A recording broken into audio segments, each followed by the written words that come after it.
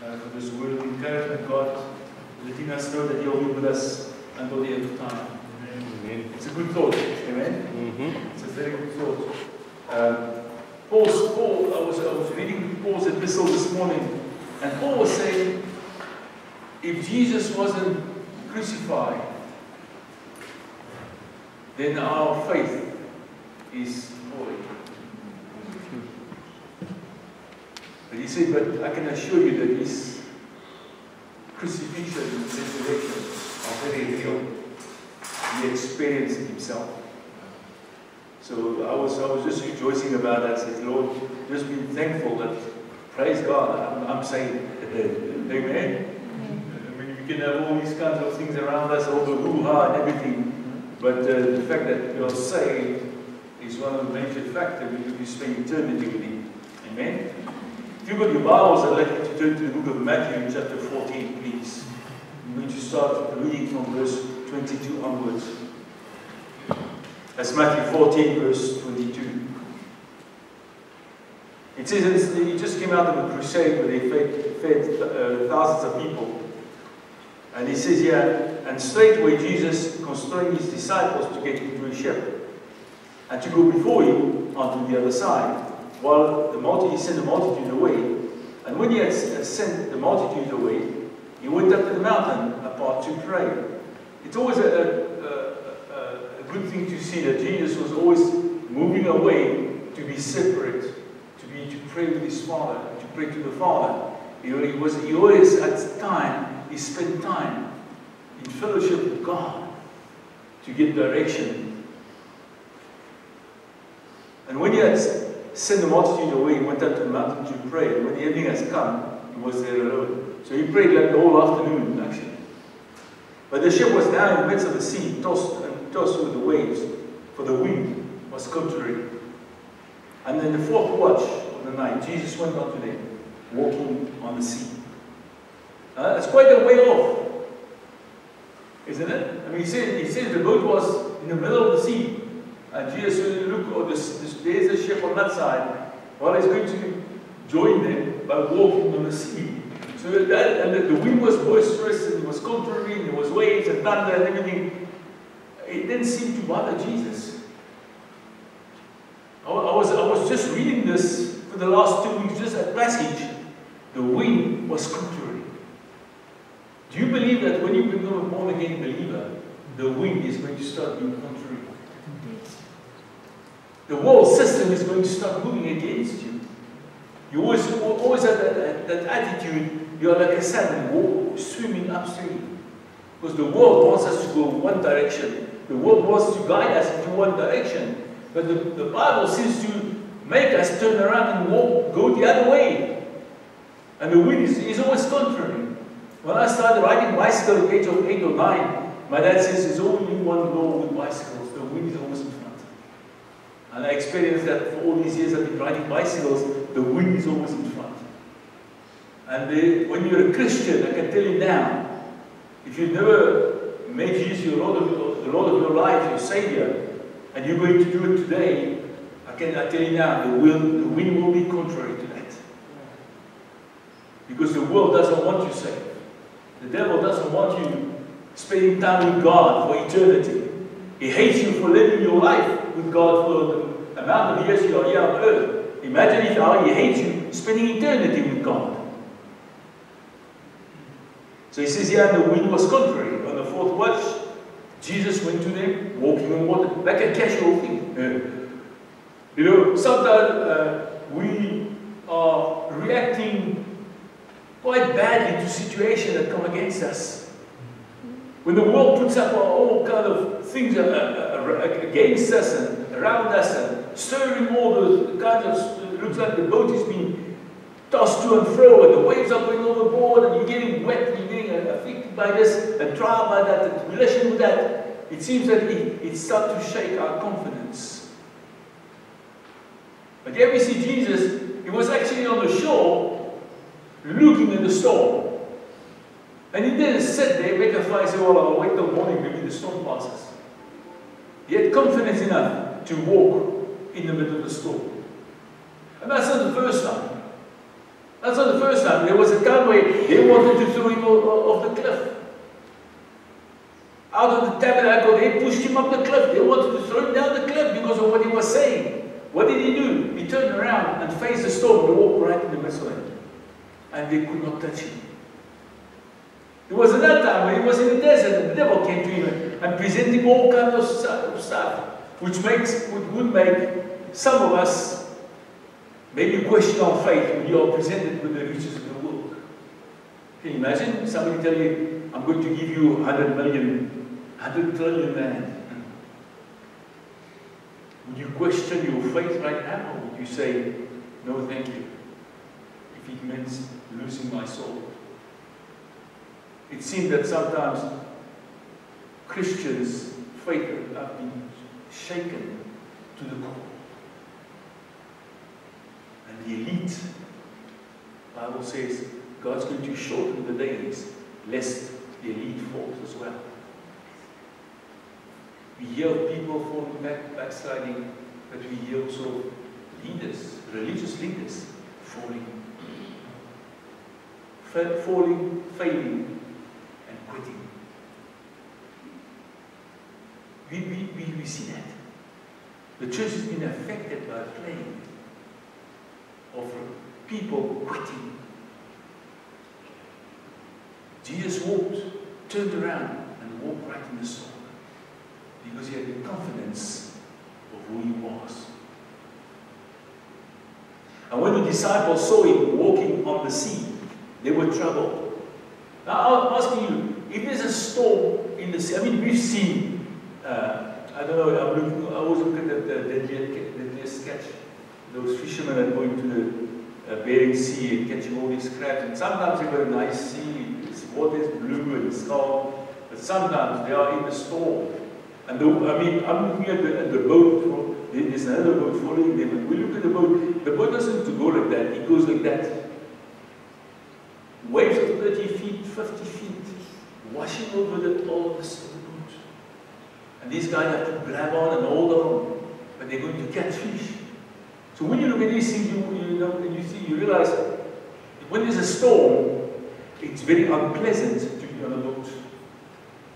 And these guys saw Jesus coming.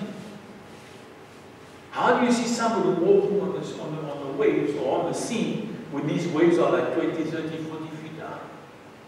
Sometimes when you look at the documentary on the fishermen, when the wave goes down, the ship disappears because the waves are higher than the ship.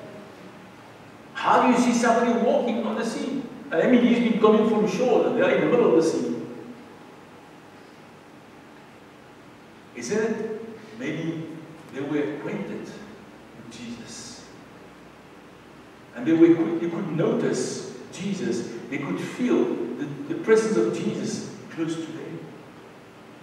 I think sometimes in our state of maybe panic when things come, with this virus that stroked this planet, there was like a panic move among everyone on earth. And everybody panicked, and everybody started discussing the worst scenario ever. But those who are close to Jesus stayed calm, because they noticed Jesus was in the midst of it. He was still coming to you, even right in the midst of disaster, right in the midst of death. Jesus was coming to you, because he promised us, and we heard this morning, he will be with us until the end of time. And when the disciples saw him walking on the sea, they were troubled, saying, "It's a spirit," and they cried out for fear. But straightway, Jesus spake unto him, saying, "Be of good cheer. Hello, there's a storm, Lord. Have you not noticed? Look at me, I'm all wet. All the waves are washing over, I'm hanging on, and I'm looking, there's somebody coming, and the Lord says, relax." Have you told somebody who's been desperate, say, relax, it will be okay? They look at you like you're very odd. You're a very peculiar person who tells somebody, relax, it will be okay. And there's the waves over there, the boat's going over the wire. I mean, can you imagine Jesus saying, cheer up, Lord, hello, look at me. This is coming against me. And look at my finances, and look at my marriage, and look at this, look at that, look at this. Cheer up. It will be okay. Why? I'm here. Because I'm here. We forget that. We forget the presence of God. We forget the presence of God and we panic because our eyes are focused on the things that surround us. It's our eyes looking and focused on the one that can get us out of the surroundings. And Jesus said, be of good cheer. If I'm going to be in good cheer in the middle of a storm, how much more joyful am I going to be when the storm is past? Be not afraid. Now, this takes on a peculiar meaning. When you've been addressed by God and telling you, don't be afraid, when you are in the element, you know that can destroy you. We'll have a look at this. And Peter answered him and said, Lord, if it be thou, bid me to come unto thee on the water. Now that's Peter, amen? Peter was always on the forefront. Club. Somebody wants to attack Jesus, the guy that he drew his sword and cut the high priest's ear off. I said, oh, you're not going to touch this guy? He was missing the whole thing. He was missing the main vision. He just saw this time wants to attack Jesus. I'll defend him, take my sword, cut his ear off.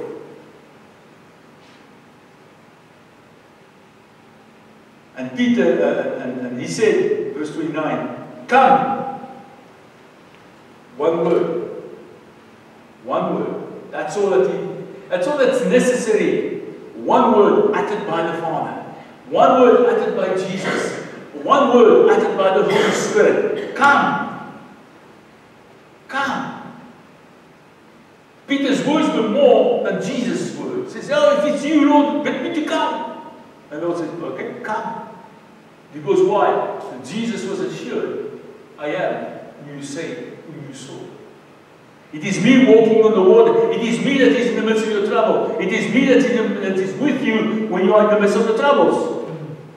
He wants you to have that assurance of faith. It is me. Make sure you know I'm here.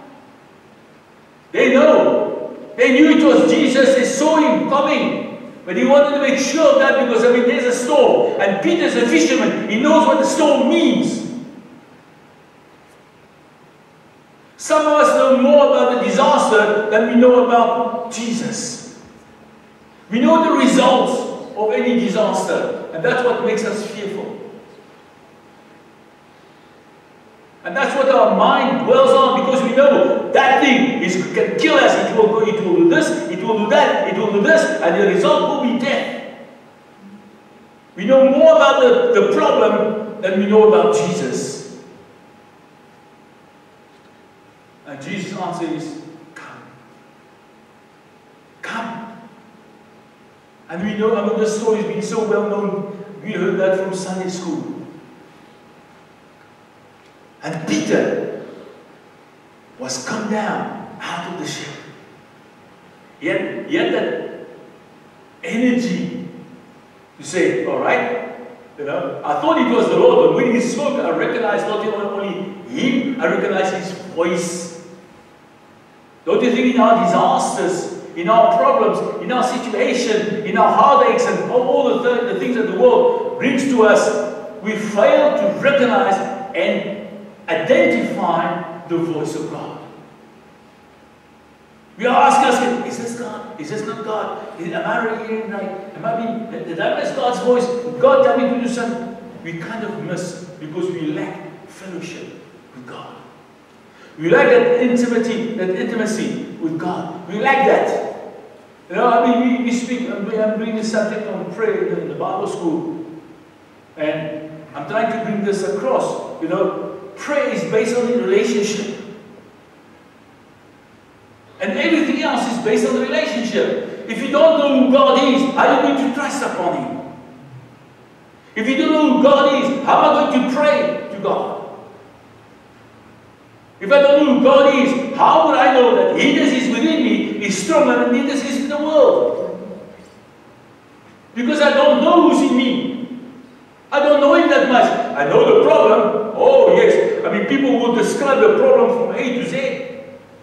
They will tell exactly this is where it starts and it's going to end up like that. They know everything about it. They've read everything about it. They've read newspapers and books and TVs and videos and YouTube and everything that is possible about the problem. And we ask them, do you know Jesus? With a relationship. You know what we lack in our lives? We lack the building of an altar for ourselves. To have a special place with God. People are bluffing themselves. And, when I drive, I pray to God. When I'm at work, I pray to God. God is asking us to have a quiet time with Him. God is asking us to build an altar that only you can stand before the Lord. Not you and your friends, not you and this, not you and that person. You alone. All the guys of old, when the victory was achieved, they built an altar to God to give God the honor. So that I can offer my gift onto the altar. And sometimes we don't have that personal relationship because we haven't built an altar before the Lord. Before Him says, Lord, this is my place. The secret place of the Most High. He who abides. He who abides under the shadow of the Almighty. It's good. When you drive, you can pray. When you have to work at your tea time, you can pray, read the Bible. I did it all these years. But there's a special place where there's nothing but you and God. That there's an altar. And it's you come to the altar before the Lord. It's your altar. Not yours and your wife's. Not yours and your husband. Not yours and your kids. Your altar. Your private place. Your doorway. Not your right hand won't know what your left hand does. And many of us spend so much time, so many hours on other things. I want you to think about this. Whatever you spend your time at is whatever you're going to believe. Is whatever you're going to believe. I would ask you this. Are you ready? If God was going to say, today I'm going to present myself before you. Are you ready for that encounter? Let me tell you something.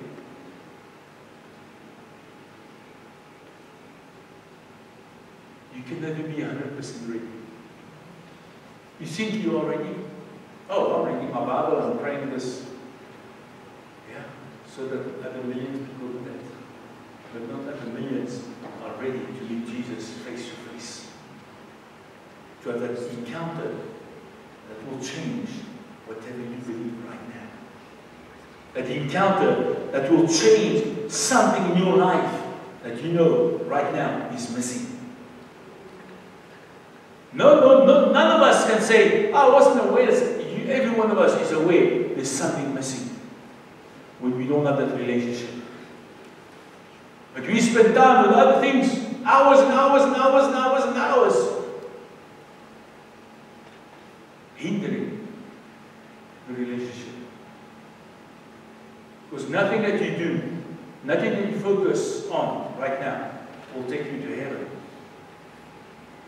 No possession or the lack thereof will take you to heaven. Jesus alone will do that. Imagine that somebody just told you, I'm going to take you, I want you to live with me forever. And you don't spend time. Listen, I better start knowing this person. I'm going to spend eternity with this person. As we are so busy with so many things. We occupy ourselves so many in the world. I'm a busy person. Will we hear the word come and react as Peter did? I guarantee it. No.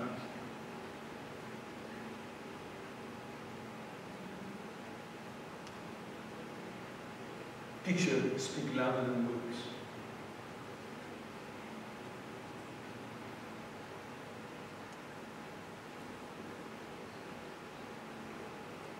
Verse 29, and Peter came down out of the ship And he walked on water to go to Jesus. It's well to know that he did walk on water. Sometimes we experience a bit of victory in our lives because we dare believe God for that. And now look what happens. But when he saw the wind boisterous. Now, let me tell you, how come he saw the wind boisterous when he was in the water? Did he not know when he was in the boat? What's the difference? I mean, he's in the boat hanging on. I mean, this boat is like... So he knows there's a storm. When I get in the boat, only then did he notice that the wind was boisterous. A boisterous wind is like there's no direction. The wind goes just haywire. Because now I've looked into that when there's a storm on the sea, because of the waves, the wind goes one way, but when the waves step, the wind shifts to this side and that side. Nothing stops the wind, it will go. Whether there's something in front of it, it will go. So when you're in the sea, the wind must blow this way, but then it turns there and it turns down here. So that's boisterous. Wind that blows from every direction, that's boisterous. So he says here, but when he saw the wind, was he blind that he didn't see the wind when he was in the boat? No. He knew there was a storm. He was afraid. And beginning to sink. He didn't drown, he was beginning to sink. He cried, saying, Lord, save me. Now I want you to see the difference here. Because I know we read this, and we've heard these stories all the way. I mean, that's been preached maybe in Sunday school since ages. But sometimes we read the Bible and fail to notice certain things. Sometimes one word gives a whole new meaning to this. I want you to see what's happened here. When I was in the boat, I noticed the wind. But you know what happened? When I was in the boat, I could hold on. And I knew if I hold on, the boat will float. It will be like thrown side to side and up and down and everything, but because I'm holding on, I'll still be safe. But now, I'm in the water, nothing to hold on to. Now I notice this wind is bad.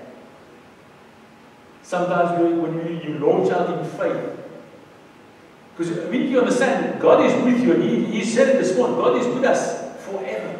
He hasn't left us. In the midst of your trouble, God is there.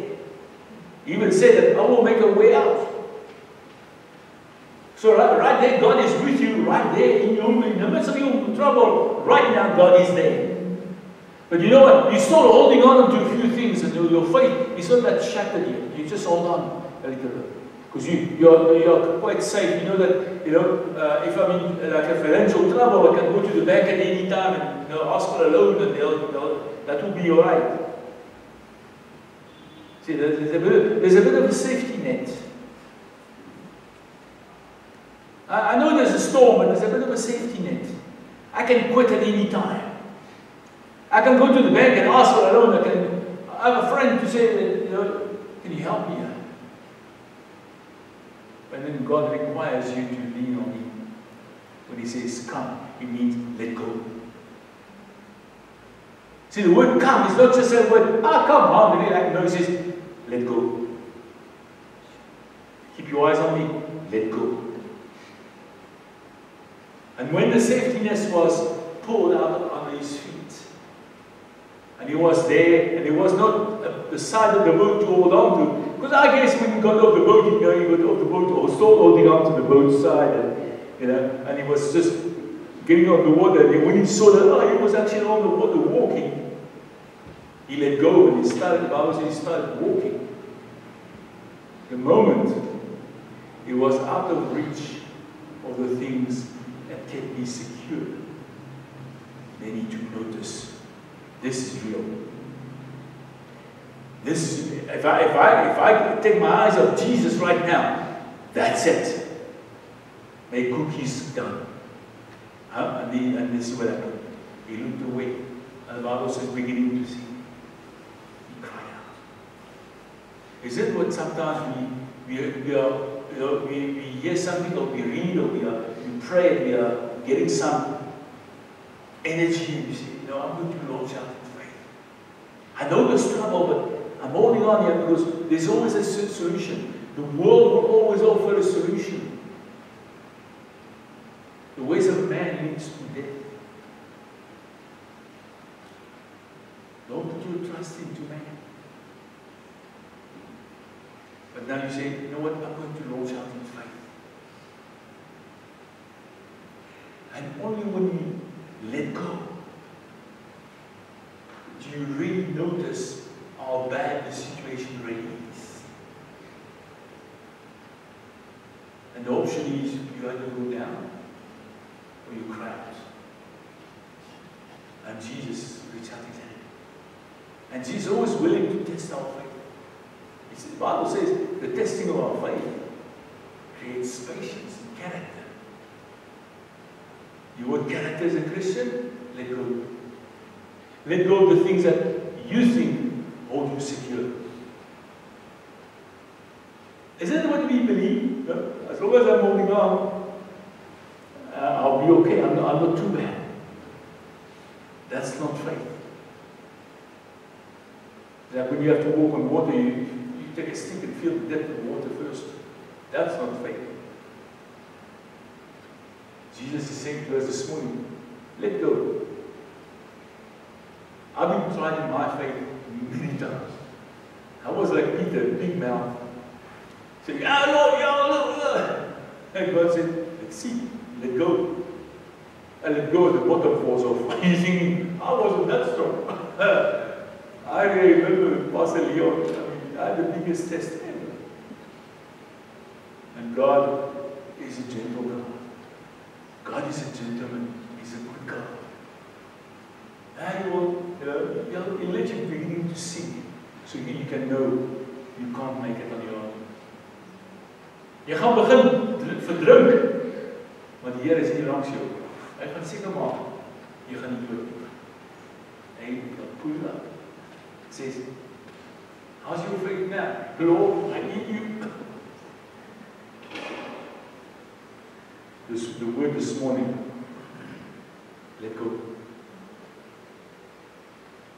Let go. Trust Him. Let go. Amen. Let's stand, please.